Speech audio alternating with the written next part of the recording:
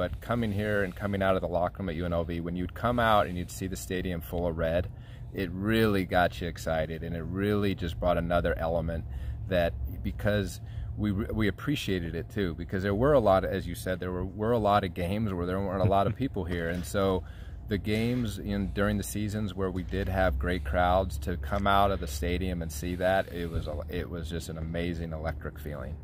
So last question, are you going to miss this place? I am. I mean, how can I not? I have so much history here, and coming out and watching UNLV, and it was always, I always enjoyed coming out here just because of all the fond memories, high school, college, and the XFL.